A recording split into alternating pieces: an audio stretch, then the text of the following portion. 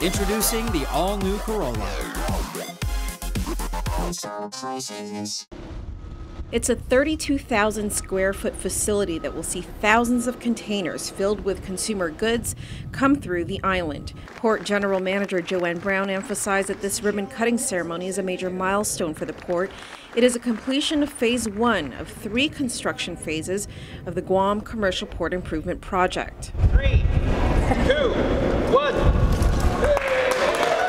We are seeing improvements and enhancements to this port that have not happened in close to 50 years since the Navy originally built the Port of Guam back in the late 1960s. Next for the port is the completion of phases 2 and 3.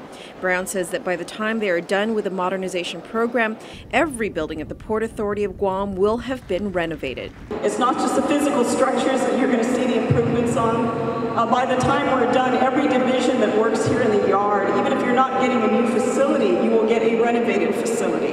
We're going to upgrade the technological operations of this port so that we can compete with any modern port in the world. The projects were made possible through partnerships with the federal government and the Maritime Administration. It's all part of the $50 million provided by the federal government for the port's modernization program. MARAD Executive Director Joel Zabit flew to Guam for the special ceremony. He announced that in May, phase 2 of the project will be finished, and within 18 months, the entire port improvement program will have been completed. And that will, when the work is done, have increased the capacity of the port by 50%. And the throughput of the port by 3 times what it is today.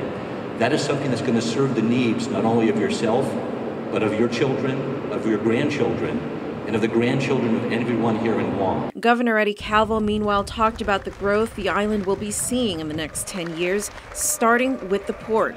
And with all the improvements to Guam's infrastructure, the governor says it signals the start of the much-anticipated military buildup. It kind of puts into focus how important this facility is. And whether it's for someone going to a store and buying a can of Pepsi, or driving their vehicle, or going to a doctor's clinic or a hospital for critical services.